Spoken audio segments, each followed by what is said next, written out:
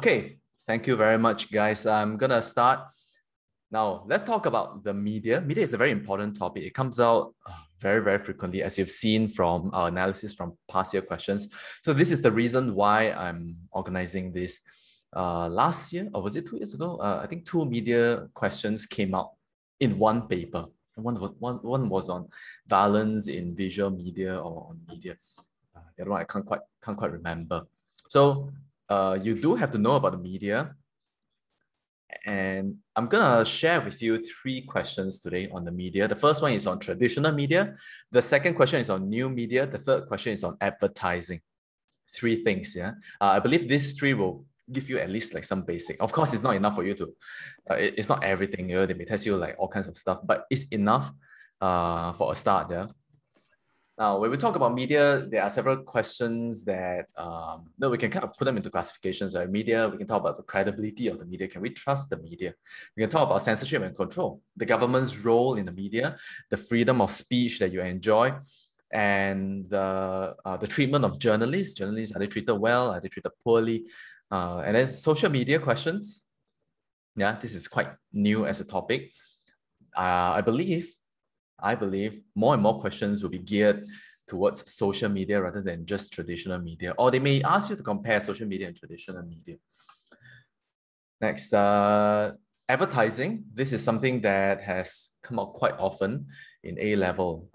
Sorry, not advertising, sensationalism and advertising. Okay, they are all, I put them all in the same. Oh wait, let me share these slides with you. Yeah, just remember I haven't shared it with you yet. 1 second.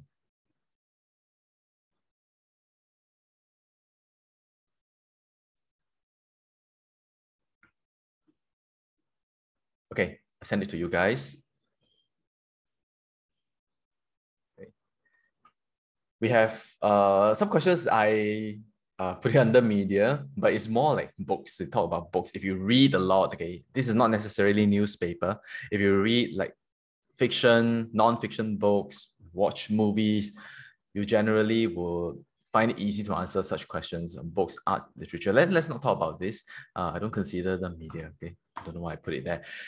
Media questions, you can maybe put them into categories. I have trouble categorizing media questions because it's so, they can test you in so many ways. But okay, I try my best. Censorship, credibility, sensationalism. Okay, talk about clickbait, talk about hyper-partisanship, okay. Propaganda, persuasion, talk about fake news or falsehood. This idea of marketplace of ideas, which is that, you know, you can just post whatever you want. The ideas that are bad will eventually die out. The ideas that are good will be, you know, people will receive it, they'll assimilate it. A marketplace of ideas. Revenue and readership, talking about money. If you get a question on media, like the word media appears in the question, you can actually use these 3 things as the example. The first one is the Johannes Gutenberg, the Gutenberg printing press, the first printing press that was created 500 years ago by a German inventor. Done. Okay, so that is the history of the media. Yeah, you can say the origin of the media probably started 500 years ago with the invention of Johannes Gutenberg's printing press. Done. Or the Gutenberg printing press. The other word you can use, the other bang you can use, right, is this word post-truth. Post-truth was voted, can I say voted? It was selected as the word of the year in 2016. So the reason is that a lot of people started believing not in facts, but in whatever that made them feel better, made them feel something. So we live in the post-truth era because, you know, largely driven by media and maybe the new media. And this person, Jim Morrison, is a singer. He said, whoever controls the media controls the mind. Okay, if you don't know how to start, these are some standard starting that you can use. Let's see. No, you guys come from different schools, so yeah, don't worry. You can use the same ones. Let's look at the first question today. Okay, I say I'm going to talk about traditional media, right? So here's the one on traditional media. Traditional media includes this, I would say 3 things. Okay, what you see, what you hear, and what you hear and see. So that's newspapers, magazines, what you see, radio, what you hear, TV, what you hear and see. These three things. Traditional media, when you see the word traditional media or the media generally refers to the media industry. That means these people, they make money from selling content. They go and gather the news, they make money. You publish content on Instagram, on YouTube, but you don't make money from it. Yeah, unlike a journalist actually gets paid to write something. When you write something, nobody pays you. So there's a difference between traditional and new media. Now, traditional media, no, this is not the question. Forget it. Why is it here? My bad.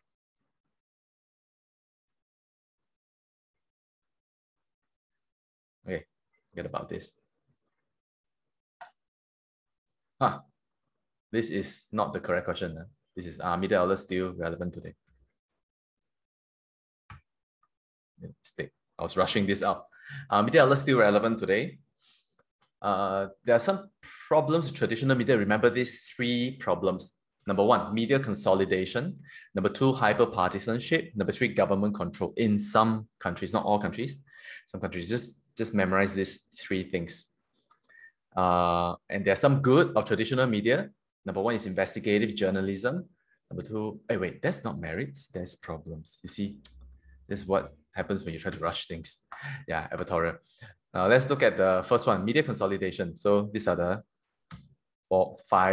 four problems. Media consolidation.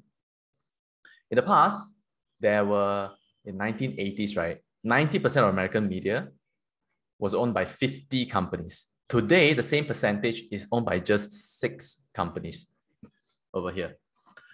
So the problem with this is that there will be reduced media plurality, right? And the media ownership becomes very concentrated in the hands of a few people or corporations. What is the problem with that? Okay, it compromises editorial integrity. Now, this one, if it doesn't mean anything to you, let me explain. Editorial integrity is how easily is the media influenced.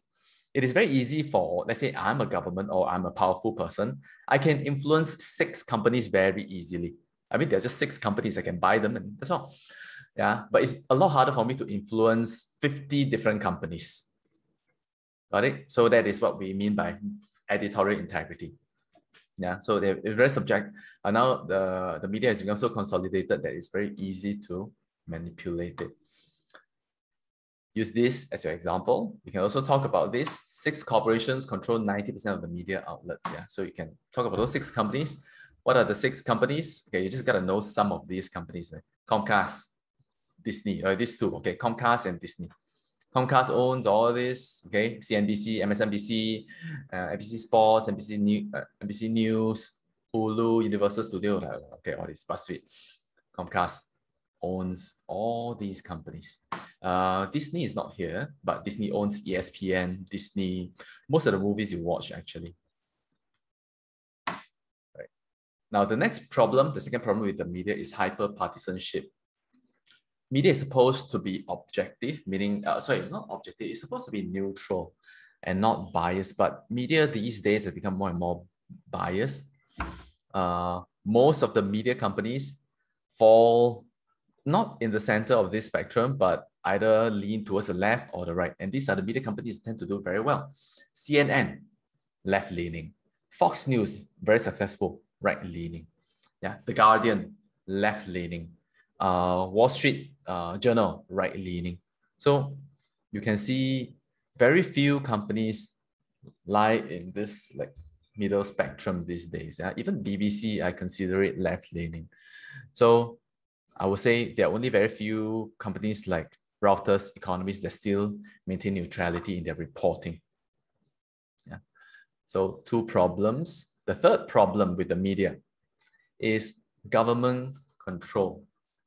I would like to give you this case study on Turkey. This guy, Recep Tayyip Erdogan, or you can just call him Erdogan, he is the president of Turkey. Ever since he took power, he has been silencing the media like crazy. He's been taking some newspapers down. He's been buying some newspapers that used to be against him now because he bought it.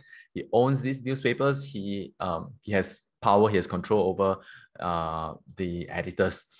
So in 2016, yeah, Erdogan shut down 16 TV channels, 23 radio channels, 45 newspapers, 50 magazines, 29 publishing houses. All in all, I think I counted it's about 100. 100 TV channels, new radio stations. So in your example, you just say 100 media outlets. So they can be, media outlets is just broad, yeah. So he shut them down.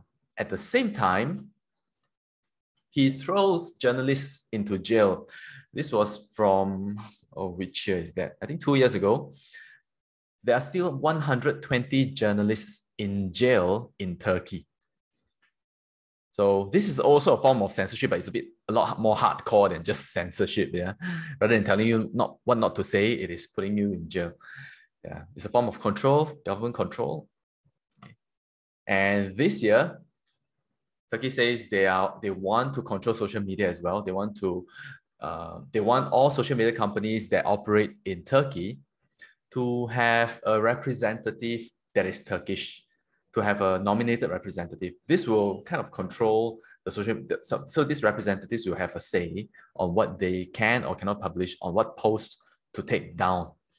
Therefore, the Turkish president is trying to exert influence using regulations, even on social media. Now, this is not traditional media.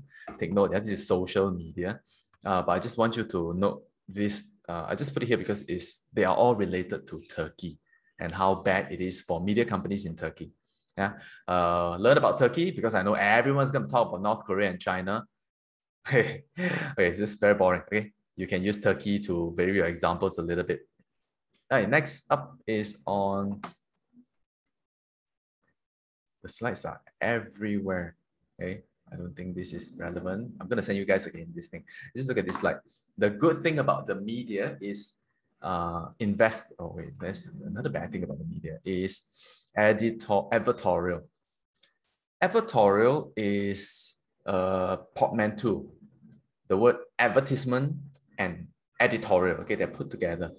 So advertisements, usually you can see very clearly, you know, this is an ad, you're not going to believe in it. You approach an ad very differently as when you approach an article. When it is an article, like an editorial, you tend to believe it more. However,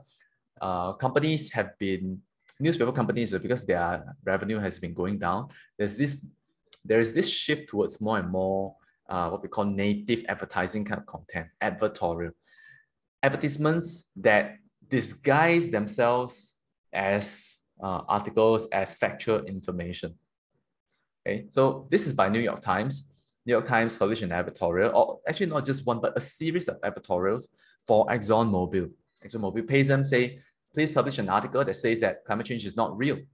Publish an article that says that fossil fuel is not responsible for climate change, or human beings are not responsible, or the world is not really warming that much, or it is the sun, it is not the earth, or the sun is getting too hot, the earth hasn't changed quite a bit. So all these fake signs, these misleading signs by ExxonMobil, yeah, they're publishing the articles through companies like New York Times, because New York Times, they're desperate, right? They need money, and ExxonMobil is willing to pay them whatever to publish misleading articles like this. Last week, companies like ExxonMobil, I think Chevron, these companies have been grilled by the Congress in the US because they are being accused of launching a very deliberate misinformation campaign, or rather not one, but multiple misinformation campaigns on climate change. Now, these companies, oil and gas companies, they have learned their mistake. They're like, okay, we can't hide this anymore. So they are changing their stance. They say, okay, we're gonna do something about oil and gas. We're gonna shift more towards renewable energy. Yeah. So, good example for you to use for advertorial. Right. So those are the problems with traditional media. What about the good thing? The good thing of traditional media, I'll share with you. Yeah. Remember this International Consortium of Investigative Journalists, ICIJ. Yeah. So ICIJ recently published leaked a lot of documents. They call it the Pandora paper. Pandora Papers, I think. The Pandora Papers reveal how a lot of rich people are hiding their assets using companies offshore because they want privacy. They don't want you to know how much they own. So the King of Jordan is involved. What else? Some very powerful business politicians like Tony Blair, the former Prime Minister of UK, he was involved. So he's been using these companies, like they're called trust companies. He's been using trust companies to hide his assets. So the asset is not under his name, it's under these trust companies. So you don't know what he owns. Yeah. Now, Singapore is also involved. There's a company called Asia City that has been helping clients. Asia City is a trust company. It's been helping clients from Australia, from everywhere in the world, those rich and powerful, to hide their assets in places like Samoa. Okay, one day maybe I will hire them. Yeah, hopefully I have so much money I can hide my assets in Samoa. Now, if you remember ICIJ, they are not. This is not the first paper they published. They published a Panama paper. They published the Paradise paper. Paradise paper was pretty similar. It was in 2017. You don't have to know it anymore because you have a more updated example here. Pandora paper, single R. Next, another investigated. I like this one because it's there's story to it. It's about the opioid crisis in America. The Washington Post. All right, do remember whenever you see the word the Post, okay, or it means the Washington Post. The Washington Post is one of the most responsible for investigative journalism. Yeah, they won so many awards for investigative journalism. So if you forget, right, what's the newspaper that what is it? Okay, the Washington Post. Okay, for recent years at least, the Washington Post investigated. They followed the trail of opioid drugs, which is a kind of painkiller that is highly addictive and it can cause overdose. It's basically a drug that is prescribed as a medicine. And when I say drug, I mean like a drug that makes you go high, the kind of drug. This drug has been prescribed very liberally by doctors. And a lot of people, as a result, they have died from overdose. Why? Because they develop addiction. It started off with a back pain and they go to the doctor. The doctor tells them, I think your back pain, you gotta take this opium. And then they're like, the doctors are like, you gotta take this opium. It's gonna help you with your pain. Don't worry about addiction. It's not that bad. Yeah, so they're misleading the patients. Once the patients start taking these drugs, they become addicted to it. And then they die from it eventually. Now, why is this happening? It's a systemic problem all over the US. So many people have died from drug overdose. They have called this thing the opioid crisis. The reason is pharmaceutical companies are paying doctors a lot of money to push these drugs to the patients. Yeah, it is the pharmaceutical companies, the powerful, rich companies. So the Washington Post over the years, I think ever since 2016, they have been following this development, and they published some articles and even a documentary, I believe last year or in 2019, yeah, to expose this opioid crisis. I keep saying opium, but they're the same. You know opium, right? The opium war. Yeah, it's the same thing. Yeah, they are addictive. Okay, let's just take a short break right now. Okay, I am on schedule. Anyone has questions so far on this? Are media outlets still relevant today?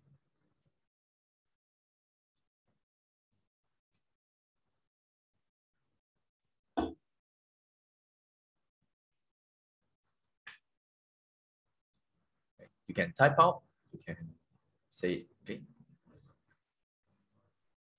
All right. Now, just to summarize, we talked about are media outlets still relevant today? The conclusion is not relevant.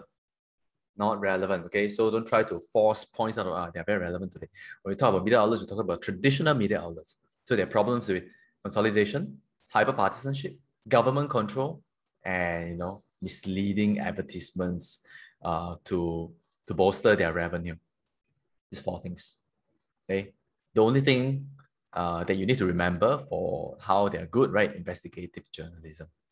Now, if you study lazy sheets and others, you have more, but I just need you to know these 5 for today. All right, I'm going to move on to the next question on mass media has changed for the better. You see, when you talk about media, how media has changed, are we talking about traditional media or new media? Traditional or new media, okay? Sorry. Are we talking about just traditional media or a combination of traditional and new media? Yeah, can you write in the chat? Traditional or combination?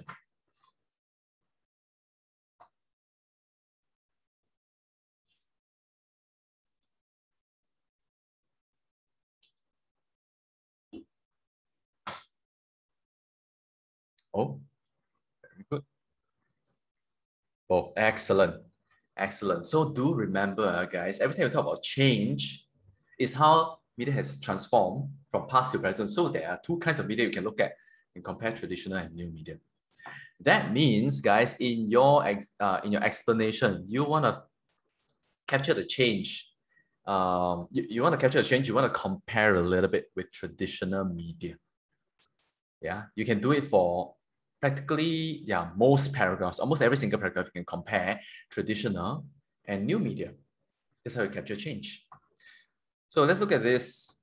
Mass media has changed for the better. Now, as a GP student, always look at the world in the dark, in a dark way. Look at the dark, horrible side of everything, because you are tested on your critical thinking. To be critical means to see things in a more negative way. So there are merits of new media, problems with new media. Let's talk about the merits first. Number one, democratization of information. This one I don't have a lot of slides for you.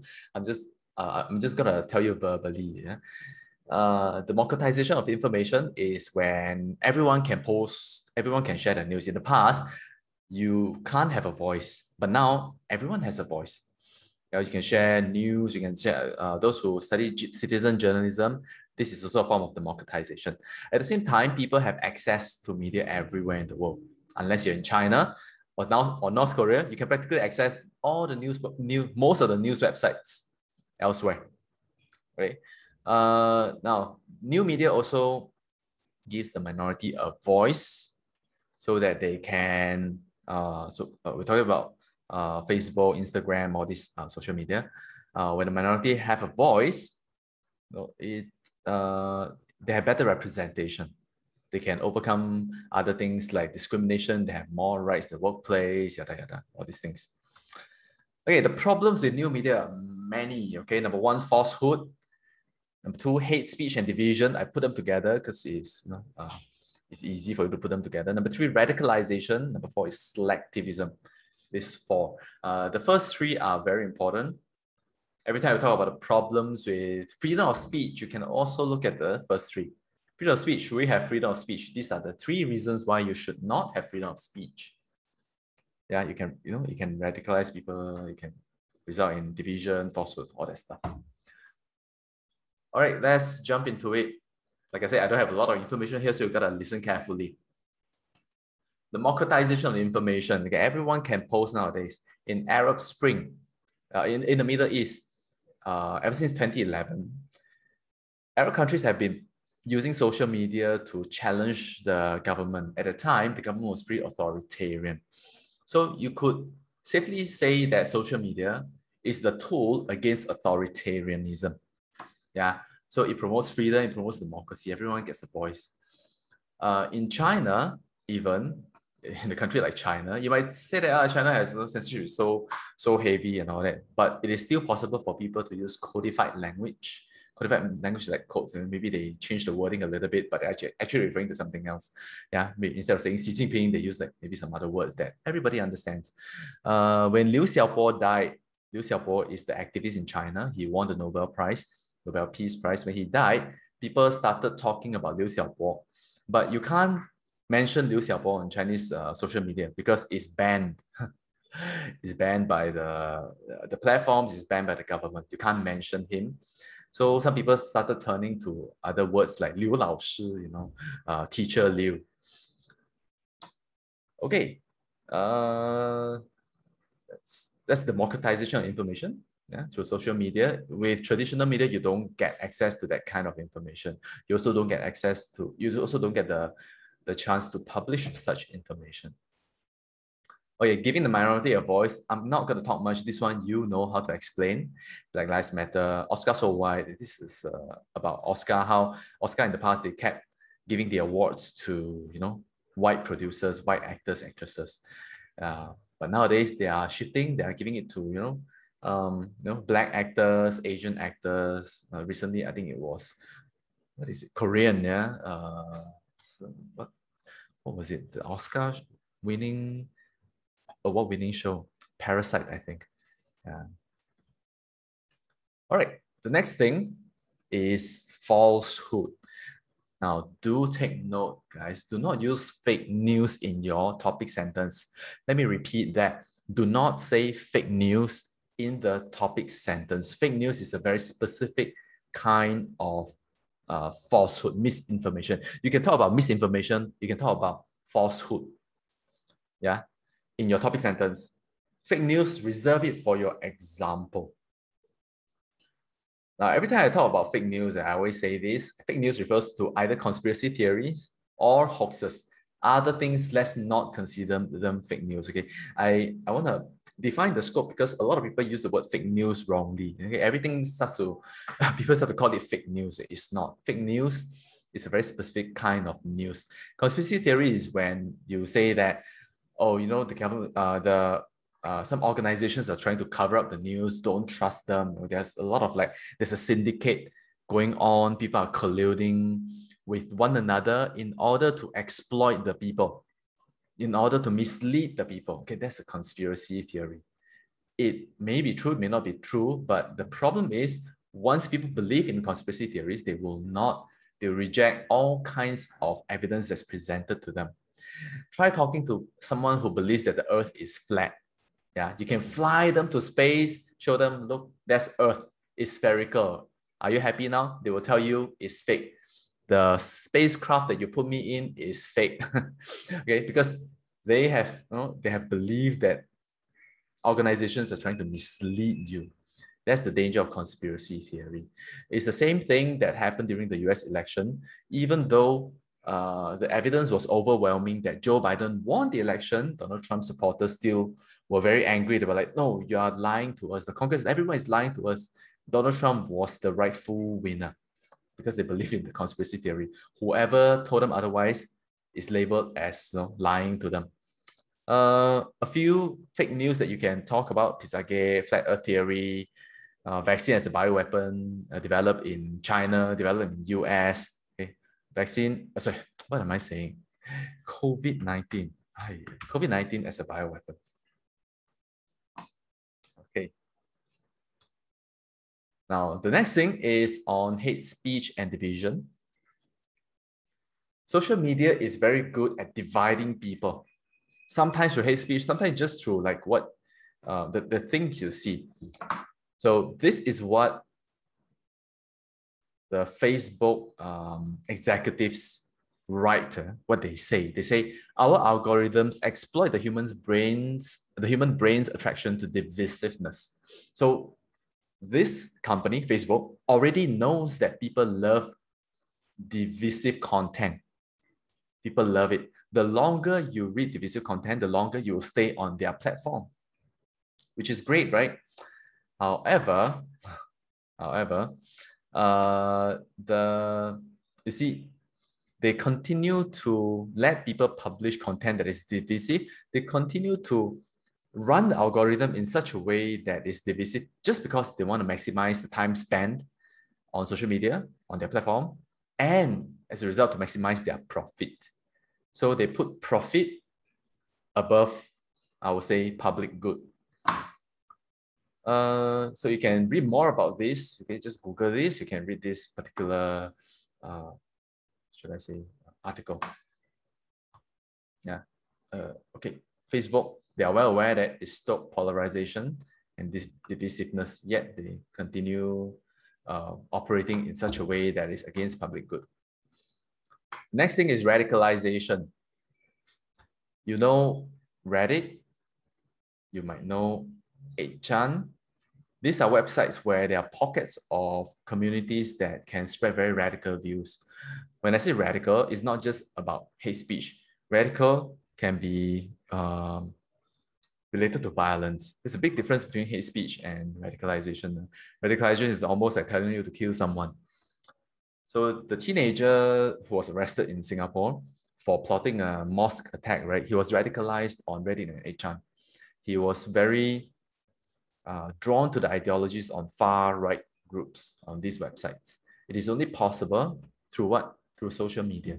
You don't see these radicalizing content on traditional media. Now, of course, if you want to talk about terrorism, that's fine as well.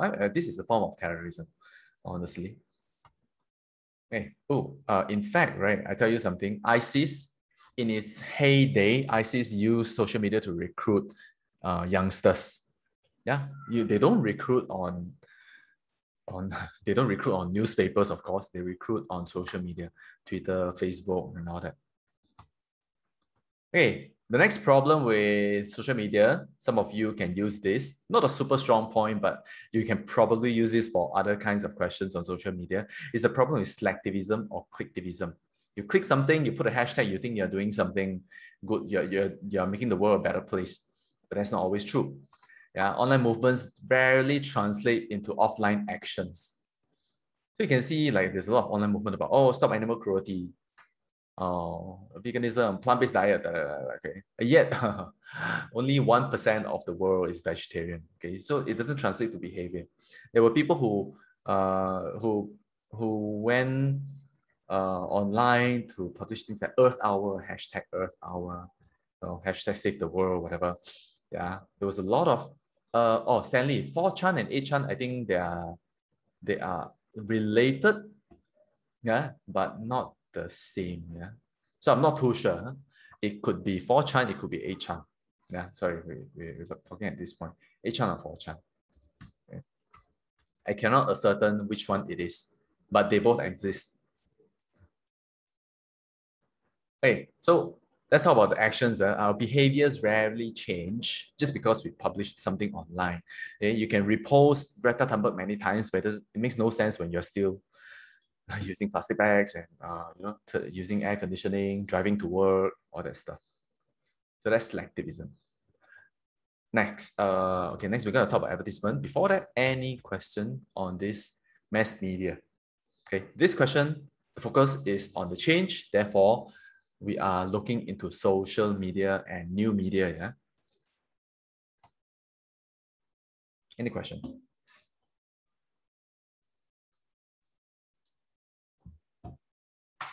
Selectivism.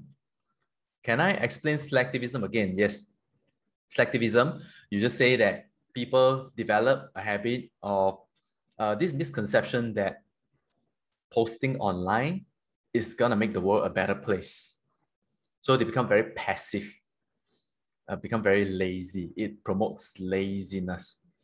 Very often, all these posts online, all this online activity rarely translates to concrete and beneficial actions. Now, when I say actions, it usually involves behavioral change. For the first question, we'll talk about investigative journalism. Can we use internet watchdog journalism? Okay, investigative journalism, is it the same as watchdog journalism? Yep, correct, they are the same. In fact, the word watchdog will appear in your explanation when you talk about investigative journalism, because it is to keep the government, keep the powerful accountable. They're functioning as a watchdog or to have some checks and balances in the government. Good question. Yeah, thank you. Watchdog, investigative journalism, they are pretty synonymous. Okay, now I will go on to the next question. If you have questions where you note it down, later on we have a Q&A. Hey, consider the effectiveness of advertisements today. I'll just talk about some problematic advertisements for this, in case advertisements come out. Okay, advertisements. Now this, about native advertising, you can go and have a read. I don't think you're in the mood to watch videos, but I'll just explain to you a little bit. Native advertising is mixing advertisements with original content so that they blend into each other. Now, native advertising is a way to kind of mislead the viewers, the readers. Right? It's a bit confusing to the readers when your advertisements look like an editorial, like what we saw in advertorial, right? That's a form of native advertising. The reason this is happening is that media companies are seeing their profits shrinking. When the profits shrink, what happens? When profits shrink, they have to find other ways to make money. So they turn to the advertisers and say, hey, you know, I can go the extra length for you. Do you want me to lie to the people? I'll lie for you. Or do you want me to mislead the people? I'll do it for you. Yeah, you just got to pay me a bit more. Okay, so that's one controversial kind of advertisement. Right, let's look at this problematic advertisements. I'll just show you. Advertisements, are they effective? Sometimes they can backfire when it is insensitive towards maybe some people, towards the minority. So this ePay, if you remember, it was involved in the brown face incident. The brown face incident led this group of people, okay, this is Pretty Please and Subhas Nair, these two, they are brother and sister. It led them to create a rap video. That rap video actually talked bad about this particular advertisement, and it actually highlighted other racial issues that they were unhappy about. So Subhas Nair, right, and Pretty Please, they were given warning, and then eventually they were, after they were given warning for their rap video, Subhas Nair went on, I think recently went on to post something online that actually stirred racial ill will between different races. That's what the court says. It's try to make, what's the way to put it? Try to raise tension, raise racial tension in Singapore. All right, now this is nothing to do with advertisement, okay? But this is something that you can use for freedom of speech. Okay? But they're related, they're the same case. Yeah, this is the bad advertisement, the brown face advertisement. Next, Dove. I mean, you look at this, you know the story, right? A black lady remove her shirt, ta-da, becomes a white lady. Yeah. So this is a Dove advertisement. No, people are so sensitive nowadays. I think they did not intend. Dove has always been a company that that promotes diversity. If you look at the advertisements, right, they use a variety of ladies as their models. Okay, skinny one, fat ones, black, white. Okay, all kinds of, I would say, all kinds of women for the advertisement, because they target women, by the way. Dove, okay, somehow, okay, even being such a inclusive company, somehow got offended a lot of people. So people are becoming very, very sensitive these days. Everything can be construed as racist. Yeah, so advertisers have to be very, very careful. So there are different points. So this is advertising backfire here. Advertisers have to be super careful these days. It's also one of the reasons is the woke culture, WOKE. The woke culture is, people are just trying to find things to criticize, trying to outdo one another on their morality, right? So they can sit on the moral high horse and say, you see, I'm more woke than you, therefore I'm a better person. Okay, this point is about how advertisements are no longer effective because people don't want to see advertisements anymore. If you're an advertiser in 2021, it's bad news for you because people will pay to not see your advertisements. People are sick of advertisements. Netflix is one of such companies that say, we'll give you content without advertisement. Do you want it? The only thing is you have to pay me. People say, okay, take my money. I don't want to see advertisements. Netflix has 200 million subscribers today. 200 million is about, well, yeah, about 2/3 the size of the US. So its annual revenue is 25 billion. Netflix is not just one of them. It's not just the only company. There are a lot. Yeah? There's Disney Plus, Amazon Prime Video, HBO Go, Hulu, Netflix. I'm sure you know more than me. The other thing about advertisement is starting to become, people start to trust advertisements less and less. If you are going to purchase something, very often what you do, you go on to see the reviews, not just rely on the advertisements these days. Social media, or rather internet platforms, have created an environment when people can share their experience about the product. Yeah. So if you don't like my classes, you can go online and share it as well. Okay. If you like my classes, you can go online and share it as well. Okay. So reviews are that important. So there are many reviews, review companies, TripAdvisor, Google reviews, Facebook reviews, Yelp reviews. So you can use these examples, just name drop them to talk about how advertisements, people no longer rely on advertisements to make decisions. I failed to include YouTube reviews here. Yeah, I think YouTube review is one of the best ones. You want to buy a laptop, the first thing you do, YouTube review, laptop, blah, blah, blah, blah. Is that right? So this is how consumers make the decisions these days. Oh, this one you can ignore. Okay, advertisements sometimes are still important. In some rare occasions, advertisements have, repeat what thing total US has. Okay, let me come back to that. Advertisements have an educational purpose. Now, if I advertise a laptop, I advertise a detergent and all this, okay, if I run advertisements on these things, they don't have a huge impact on you. Okay, you still will buy whatever you like. Okay, it's harder for me to influence you. But what if I give you something that you've never seen before? Yeah, then that advertisement has a very important purpose. I mean, let's say a detergent. There's so many detergents. I know what a detergent is, but did you know what these things were if they were not advertised? Yeah, I'm sure you guys see a lot of Grammarly. You know this advertisement. Now, before you saw Grammarly, you didn't know there are such tools. They're new. They're innovative. Apple Watch, smartwatch, when it first came out, nobody knew what it was. There was such a thing. Yeah, and know this flip phone, like new smart flip phone. Yeah, we never knew these innovative products existed until we actually saw advertisements about them. Yeah.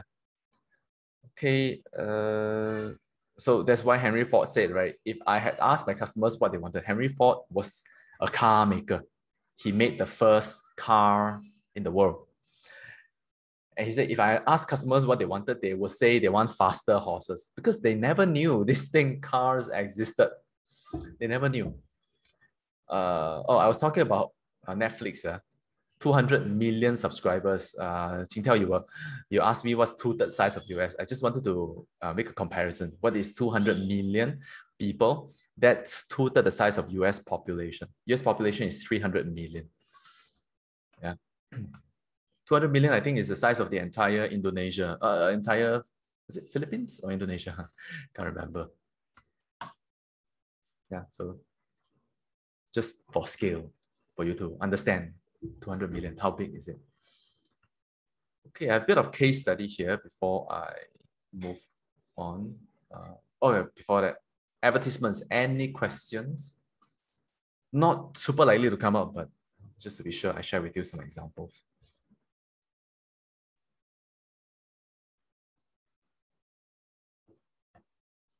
Questions?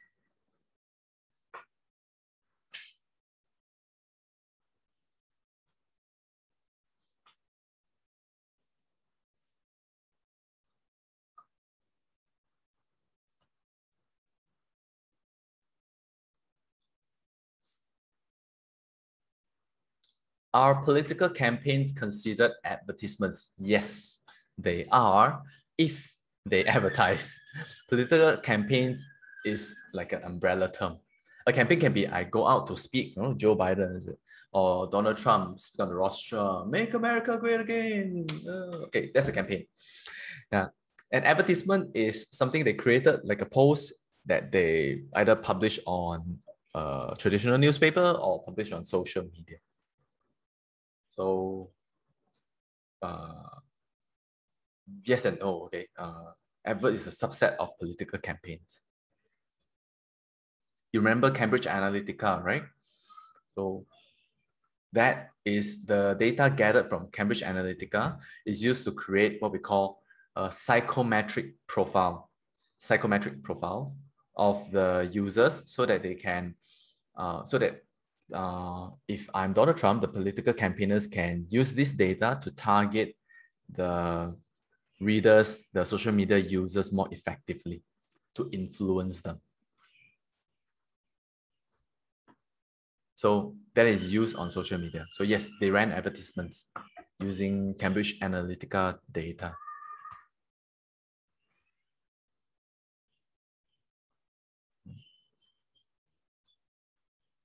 Okay.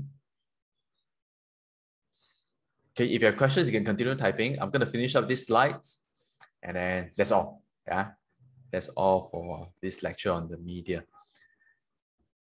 This is, oh wait, this guy, I like him. He's Rupert Murdoch. He's very, very infamous because he's very rich, yet he's very controversial because he has, he's been in court several times. He has been involved in some scandals, yet he's one of the richest men in media. So Rupert Murdoch, what do you have to know about him? These are the 6 things you need to know about Rupert Murdoch. The first one, Rupert Murdoch controls 70% of Australia's print media. 70%. Yeah. So he has a lot of political influence, not just political influence. If he owns these newspapers, it's very unlikely for the newspapers to talk shit about him, right? So this goes back to our point on media consolidation, the one we talked about earlier, the 6 companies. So he owns News Corp, he owns a bit of Disney, he owns, oh yeah, these 2 companies. He owns these 2 companies. Does he own other? Okay. All right. Next, he is the inventor of modern tabloid. Modern tabloid, you know tabloid, right? Newspapers that only publish very juicy but inconsequential news, you know. Oh, man killed wife by stabbing her 20 times. It's not important. This kind of like crime, scandals, or, you know, man went out with mistress and was caught, all that stuff. It's it's a feature of tabloid. Sensational but inconsequential news. However, because of tabloid, he made a lot of money. That goes to show one thing. Yeah, people don't like real quality news. People like to read junk news, like, you know, tabloid news. So Rupert Murdoch bought The Sun, which is a British newspaper. He went from Australia, his original country.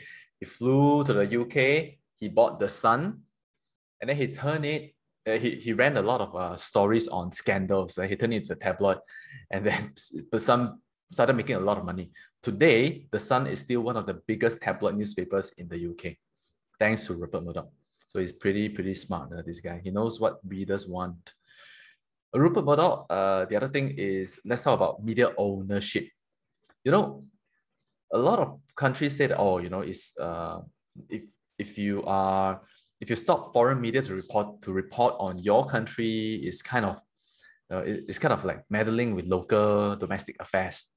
But that is something that everybody does. Every country does that. Even the US does that. The US does not allow any foreigner to own TV stations. You have to be a US citizen to own US TV stations. Doesn't that say something? That shows that, you know, the media is a very sensitive thing that countries want to have control over. They do not want foreign companies to interfere with the media. I'm very sure US companies, the US government will not let any Russian or Chinese government or companies buy up US media. It will be illegal. Yeah. So in the same way, you know, Singapore government does not allow foreign companies to buy up Singapore media companies.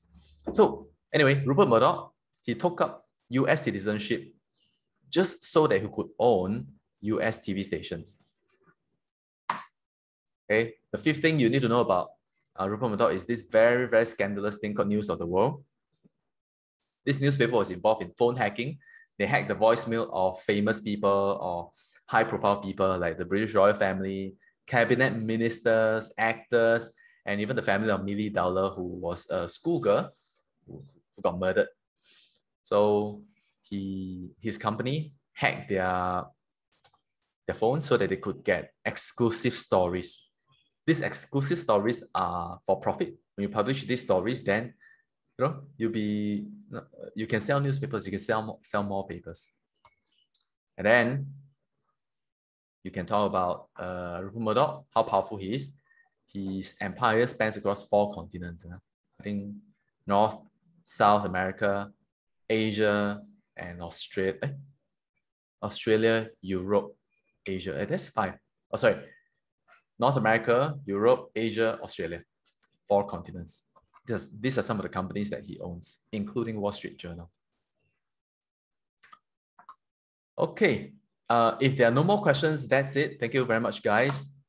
Yeah, I'll send the updated slides to you guys, okay? Because this one's a bit screwed up.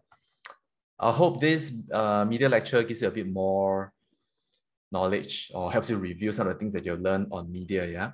So that's all for this lecture. If you have questions, you're free to stay back to ask me. If not, you can go for your lunch. Thank you very much for your attention. I'll see you.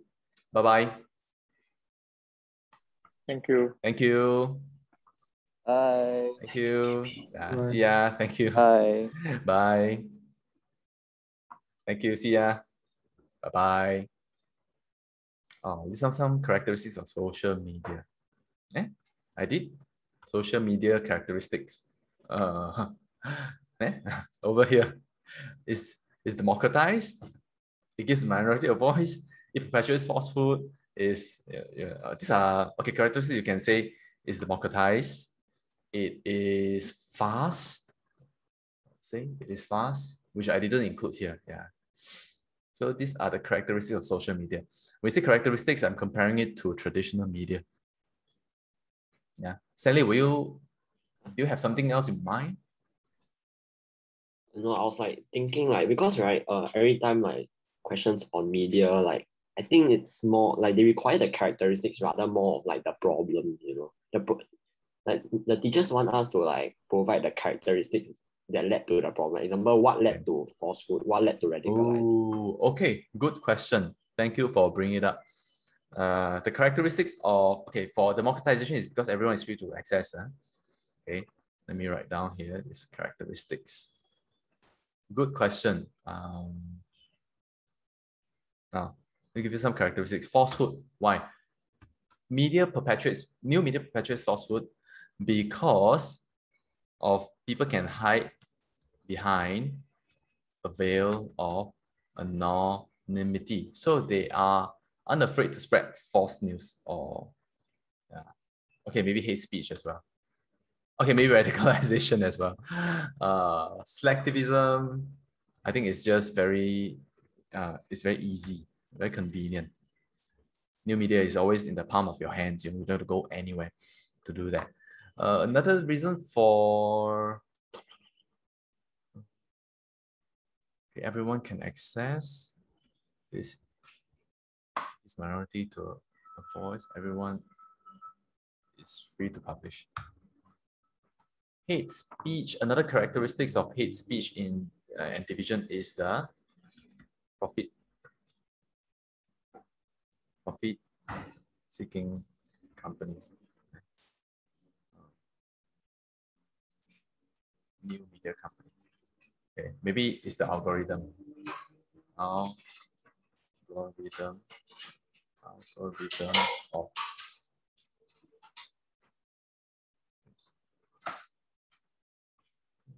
radicalization, falsehood. Another reason for falsehood is exactly what is here. Everyone can publish. Users lack accountability. That's the characteristics. If you're a reporter, you publish something fake, you go to jail or you lose your license.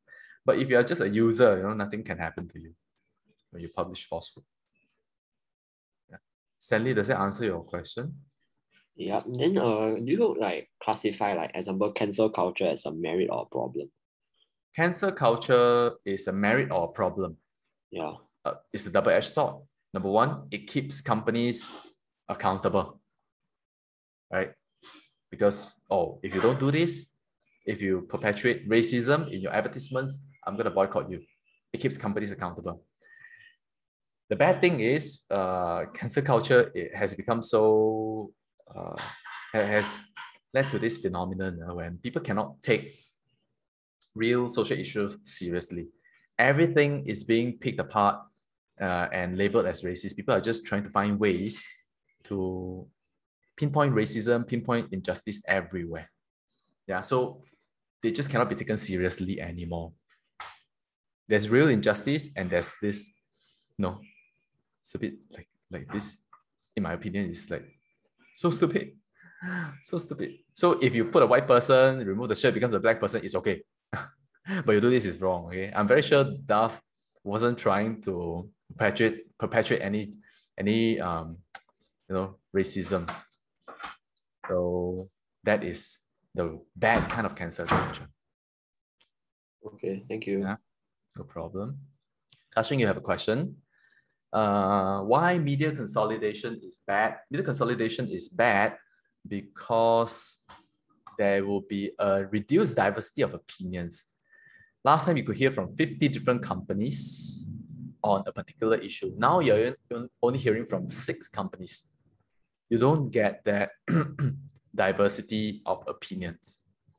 Now, the second problem is when it is controlled by only a few companies, it becomes very easily manipulated by powerful organizations or people. Yeah, easily manipulated. It is harder to manipulate 50 companies, is a lot easier to manipulate just 6. This is what we call editorial integrity. Teacher, what is the reduced diversity bad thing? Reduce diversity of opinions? Yeah. And why is it bad? Why is it bad? Diversity it's not exactly bad, but it's better to just hear from different sides as compared to just one side, correct? Do you want to hear from just one person or do you want to hear from different people? Yeah. So it gives you more objective view of what is happening when you look at it from multiple perspectives. Okay, thank you. Yeah, no problem. Okay. Hey, KB, will you classify like echo chamber under algorithms? Would I class? Yes, I will classify echo chamber under algorithms. That's correct. Yeah. But is echo chamber more of a problem for new media? It's more of a problem for new media, right? It is only a problem for new media. On traditional media, you don't have echo chamber. Traditional media, you flip the newspaper, it doesn't just show you selected things. But when you log on to Facebook, Instagram, they only show you news that you want to read. Yeah, that's an algorithm problem. Mass media includes both traditional and new. It depends. So you have to decide for yourself whether they're talking about both or just traditional media. Yeah. If this question is on government control, should there be regulations on the mass media? I will include both.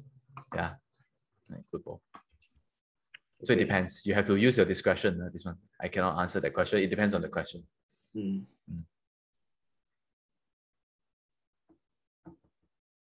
KP, I've got a question. Yeah. How do you use like echo chamber? Can you talk about like echo chamber like perpetuating polarization? Yeah. Yes. Correct. Okay. Yeah, correct. I made a video on echo chamber. You guys can go and have a read. How do you link polarization in social media? Polarization. How do you link polarization to social media? Or how do you like expand on polarization on social media? How do you expand? Like, what is the negative impact of polarization? Is it? Yeah.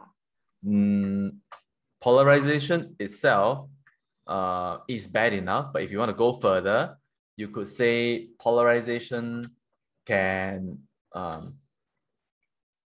it could skew our perspective and make us unable to see things from a more objective way. So pretty similar to this consolidation. Yeah? Skews our perspective. We cannot see things objectively anymore. Can you talk about polarization in the context of like hyper-partisanship? Yeah, polarization equals hyperpartisanship. Okay. Yeah. Now, now, I made this video on YouTube on echo chamber, right? You can go and have a look at it. It talks about how some people refuse, a lot of young people refuse to date people with a different political view. Oh, you're pro-Trump? I'm pro-Biden, sorry. We cannot be together. Okay, ridiculous. If you have a different political view, you cannot be, you cannot date one another.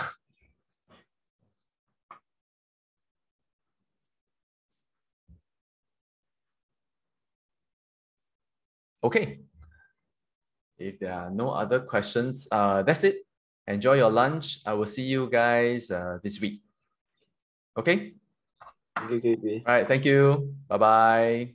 Thank you. See ya. Thank you, KP. Yeah, thank you. See you. Thank you. Bye. Yeah, thank you, Yao Hui. Bye.